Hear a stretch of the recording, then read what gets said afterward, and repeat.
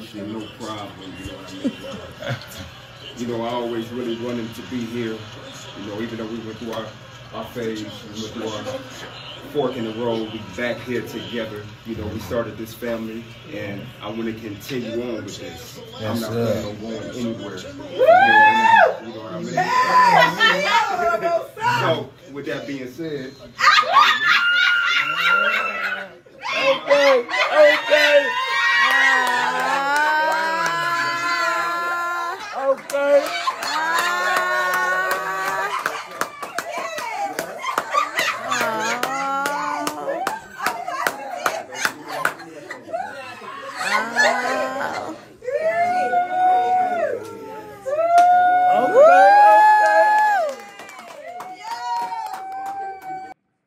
I think we need to highlight the good as well as the bad.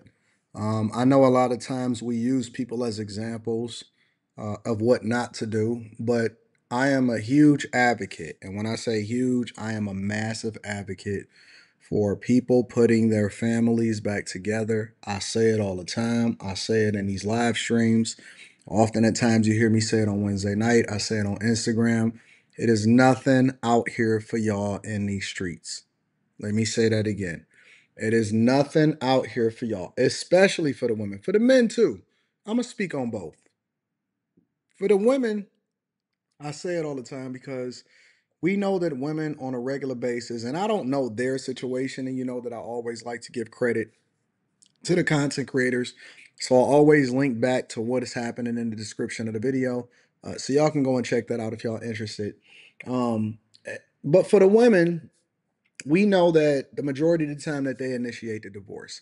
Now, I will add a caveat in there and say that just because the women initiate the divorce, they file for the divorce the majority of the time, it could be both of their fault as to why the marriage dissolved, or it could be her fault, or it could be his fault.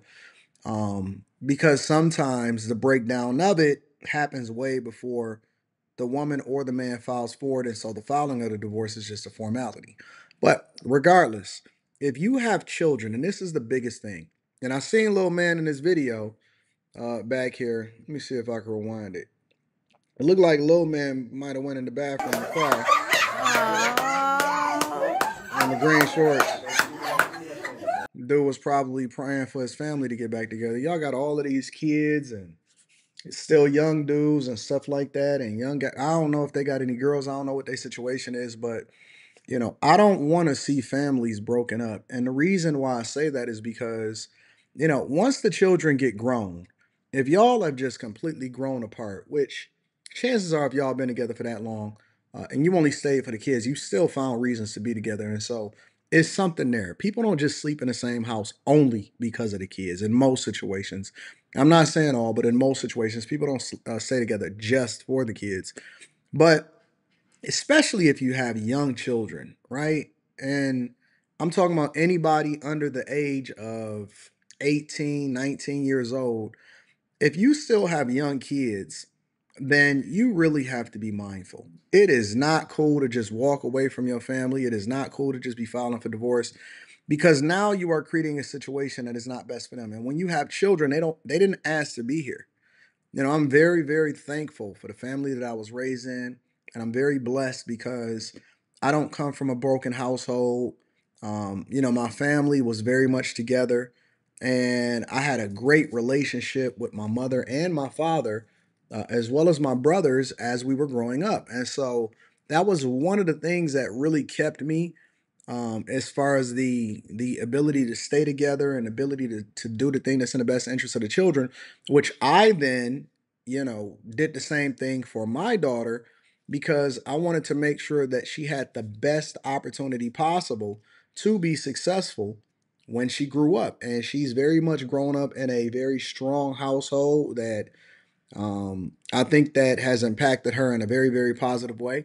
And so, because I know what those experiences look like and I know what that experiences carry long term, and we also have statistics and data to be able to lean into as to, you know, how that plays out in people's lives, we know that children that are raised in two-parent households often at times are less likely to go to jail, much more likely to be successful and make more money, less likely to be dependent on Other people need therapy, less likely to join gangs, influenced by other people, all of that because they have both the dynamics of the mother and the father in the household. And, if y'all are going to be together and it looks like 10 years, I don't know what the heck could have happened as far as a fork in the road with 10 years.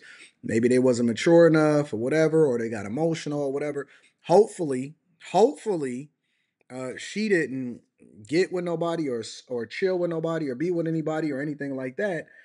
But the point is that I always say go back to your baby daddy. That is one of my slogans. I've said it on Monday nights. I've said it on other platforms, but I always say regularly go back to your baby daddy. Don't nobody want to be no step baby daddy. Go and get the original father and fix it. Fix it. Put your kids in the best position possible. Um, and go back with the original father. Ain't nobody trying to be no step crash dummy and be taking care of somebody else's kids because you emotional. Get out of here with that. That's gone. And so when I see it happen, I'm gonna give the same energy as I do as far as holding the people accountable because I'm an equal accountability partner and smoke giver. And so I got to give credit where credit is due. Shout out to them for putting their family back together. Shout out to everybody for being excited as a result of it. I've seen families get back together before, and it is probably better than the first time of people getting married. Because when you see people get married the first time, or you see people get together a lot of times and they wind up having children and all of that stuff, in a lot of instances, especially when they of a certain age, you can pretty much tell whether or not it's gonna make it or not. You know what I'm saying? And people be going to the wedding in order to get the free food, and they be already predicting what's gonna happen and stuff. And sometimes they be right. A lot of times they be right. And y'all wind up spending a whole bunch of money on a ceremony that is probably not even gonna last or anything like that. Um, it's just an interesting dynamic. You know what I'm saying? So, congrats to them. Congrats to the family. Again, I always like to give credit to the content creators, and hopefully, I got it right. Shout out to y'all for sending it to me. Make sure y'all tap into the Patreon. Link is in the description. We got Stock Club coming up on Monday, right after the live stream. And we got after hours tonight, so that should be fun. Maybe I'll introduce this topic to them and then get their thoughts on it also. And I cannot wait to see y'all in the comments to see what y'all got to say because y'all got a lot to say and a lot of smoke when it comes to holding people accountable and simping and hoes for the streets and stuff. All right, so we gonna add in, and I'm gonna throw a curveball in there, and I want to see what y'all sentiment is when it comes to people putting their families back together, especially when you get past a certain age, because it's gonna get harder. Ladies, don't be disillusioned. Don't be confused. It gets harder as you get older when you have children and you also don't have a father in the household. It is getting tougher and tougher, and it's getting harder for people to be able to live and survive in this economy. So I'm curious as to what y'all think. So make sure y'all let me know inside of the comments. I love y'all. I appreciate y'all. I'm out.